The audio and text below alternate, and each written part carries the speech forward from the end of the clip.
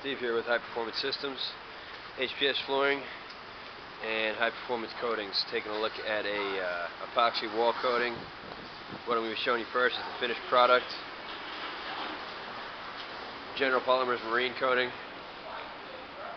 is ideal for steam cleaning, cementitious, pretty much any sub material.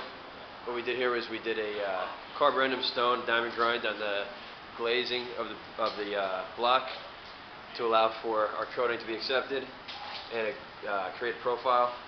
From here we did a prime coat and two top coats of our epoxy finish. Afterwards we installed our seamless floor as usual, 4-inch cove basing to allow water to stay away from the corners, take any 90 degrees out. Pitch the floor to the drain on top of tile. Eliminate any bird bathing by doing a flood test, and this is the finished product. On the contrary, here is the starting product.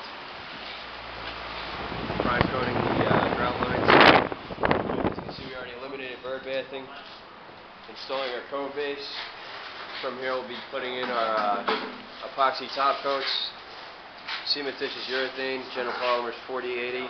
Fast top system with a chemical resistant thermal shock proof floor coating.